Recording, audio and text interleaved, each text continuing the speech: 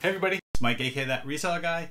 It is Wednesday morning and we got some more sales to go over. You'll be seeing this video probably on Thursday, so I think I've kind of got a day staggered behind here now. If you watched my video the other day, you saw that I sold a lot of sports cards. Today we have some more, not completely sports cards, but we have a few other things as well. The day before that, I did my Goodwill video. If you didn't watch that one, please go back and watch that. It's kind of interesting, you know, getting ready to get back out there in the world and get our businesses going, get out to the Goodwills and the thrift stores and kind of get back to a little bit of normalcy in what we do.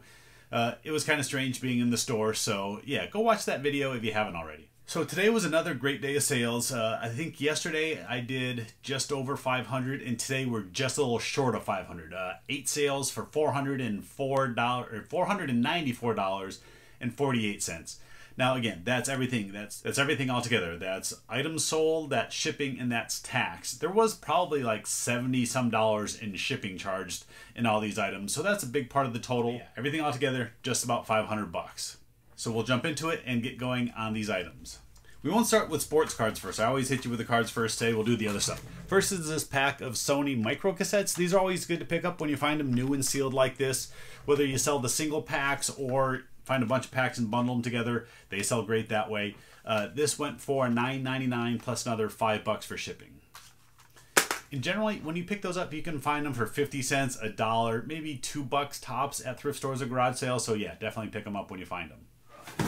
Next is a big heavy box. This is a Regal La Machine 1 model V813, if that matters. I don't think the box was dated. I was looking for that before I picked it up, but yeah, I don't see a date on this box. It's definitely vintage. It's got a little item number sticker on the top, so I think this came from like Costco or what was Price Club before Costco.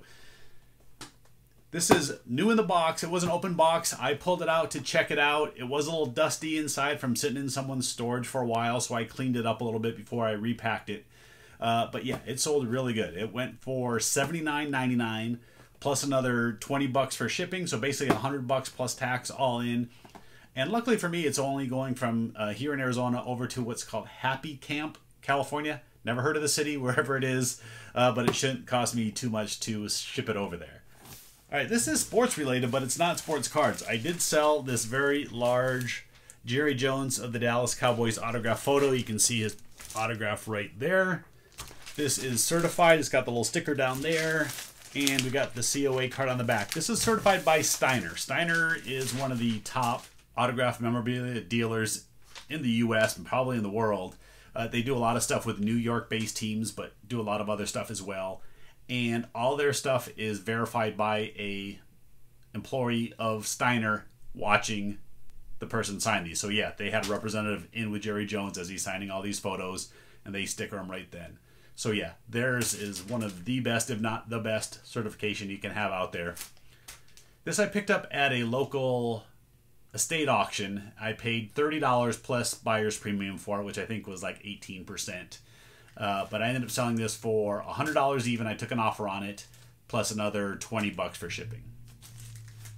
I'm going to have to do some frankenboxing on this to get it padded up well enough for shipment, but it shouldn't be too hard. Next, we got 2 of them. I'm not going to open the box. You've seen me sell these a bunch. These are a dozen in each box. Practice or game used Major League Baseballs. I get these from spring training. I buy a ton of them every year from my contact.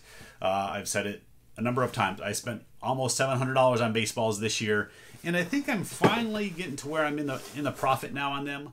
I still got quite a few left. I probably still have 7 to 10 dozen left, so those will be the main chunks of my profit. But yeah, I pay $2.50 per baseball when I get these, and these dozens sell for $49.99 plus another $9.99 for shipping. So like I said, these are going to different buyers, but it's $50, $50 plus shipping on each. All right, now you got to see Mike Piazza. Yeah, I sold another Mike Piazza. Oop, it's upside down. Boop. All right, Mike Piazza jersey card. This is like a triple swatch card. It's got jersey, bat on it. Doesn't make it too much more valuable, but it sold for $9.99 shipped. And then I sold this Fleer Rookie Sensation set from 1991. It's got David Robinson in it. He's the main card. This sold for, what did it sell for? $11.95 with free shipping. And let me show you how I ship out sports cards in little sets like this. Okay, let me show you real quick how I'm going to ship a couple of these items out, just in case you ever have some sports cards in the future. Just want to see how I get these done. I'm going to show you how I ship this little bulk set and this single card here. So we'll do this one first here. This is this little sports card set. I think there's 10 or 11 cards in here. So it's already in one of these team bags, which I will also put this card into a team bag as well. It's already in a rigid holder, so it's going to protect it pretty good. You can't bend these even if you really try. With these, some people just put tape over the end. I don't like putting tape over it. Sometimes the tape leaves residue after you take it off and it kind of ruins the card holder. So I just like using a team bag. They cost like 2 cents a piece, so it's not very expensive. The team bags I use, they're right here. They're made by Ultra Pro team bags. There's 100 in these. If you buy them in bulk, you can get them probably for $2 and change per bag. I don't know the exact cost these days, but you know, if you go to a retail store, you could pay $3.50, $4 for a bag of these, or in bulk off eBay. Yeah, somewhere in the 20s if you buy 10 bags, so $2 a piece. All right, so we got this little team set here. What I use is these little rigid holders. When I buy a lot of card lots, I have a bunch of these left over. These have price stickers and they're kind of yellowing a little bit, so I don't reuse them for putting cards in, but they do work good for putting this set between the two.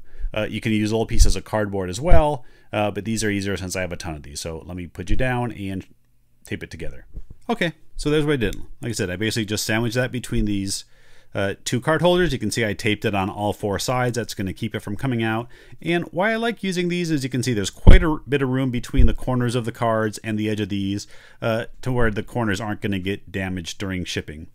Now, with sets like this and with the single card, I already put this in its team bag.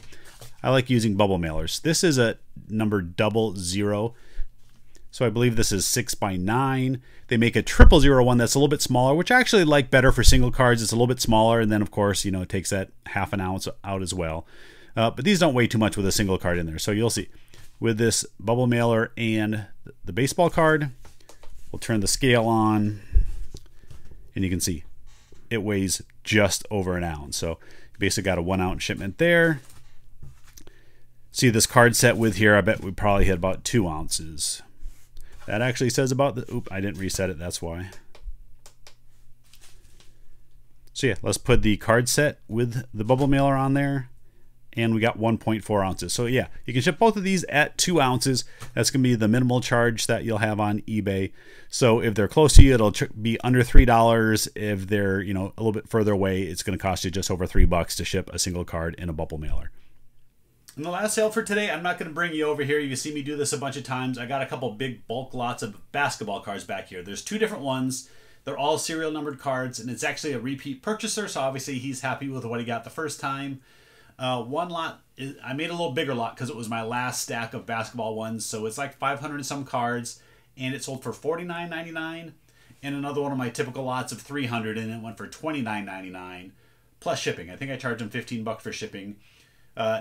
And I believe these are going overseas. It's going to a location up in Oregon. My guess is they're going over to China or Japan where basketball is really big. And yeah, they organize it just sort of like the GSP program does. So yeah, it was another crazy day of sales. I said last month was the biggest month that I've ever had. Right now I'm actually on pace to break that month, to like shatter that month. So I don't know if sales are going to keep going the way they are, if things are going to slow down, what's going on, but I'm happy with what's going on with online sales right now. I hope your sales are killing it too. From what I see from other posters and message boards, that kind of everyone that sells online is having a really good month. So don't forget, Friday, 5 p.m. Arizona time, I'm going to have my wholesale lots out there again. I don't think the people have got them yet this week. I'm waiting for some comments back. So once the people that have bought those from last week get them, please leave me a message or put it down in the comments. Let me know what you got in there, what you thought of the boxes. If you have your own channel and you bought one of those, I think a couple of you do. If you want to do unboxing, that would be cool too. I'd love to go to your channel and watch you open the box and go through the items. I think that's all I have for today. So please hit that subscribe button down below if you haven't subscribed yet. Give this video a thumbs up and please leave me a comment down below. All right, thanks everybody for watching. I'll see you next time.